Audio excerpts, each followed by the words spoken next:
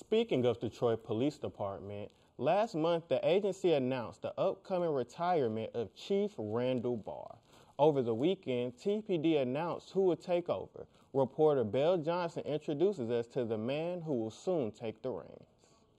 It is a huge responsibility, and I don't take it lightly. Danny Barron has been with the Troy Police Department for over 30 years. In a couple of weeks, he will be sworn in as Chief of Police.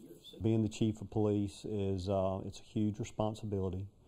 You're, in a sense, responsible for the safety of the community and the well-being of the people that live here. Barron was hired out of high school as a jailer by former Chief Grady Reeves. I got the bug. I really enjoyed it. When I found that this is something I really wanted to do, I decided I wanted to go to college when I had told myself I never would.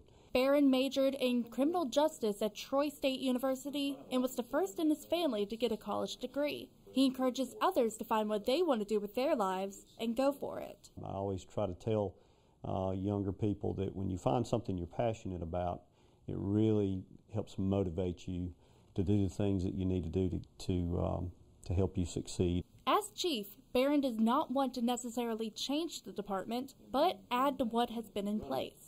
If it's not broke, don't fix it. We've got a really good thing here. In police work, you've got to stay on top of technology. We've got really good body cameras. We've got really good cameras throughout the city that's really helped us in fighting crime. Overall, Barron says he works for the people of Troy and is thankful for the opportunity. And I'm very appreciative that the council and the mayor has enough confidence in me to give me the opportunity to lead this great department.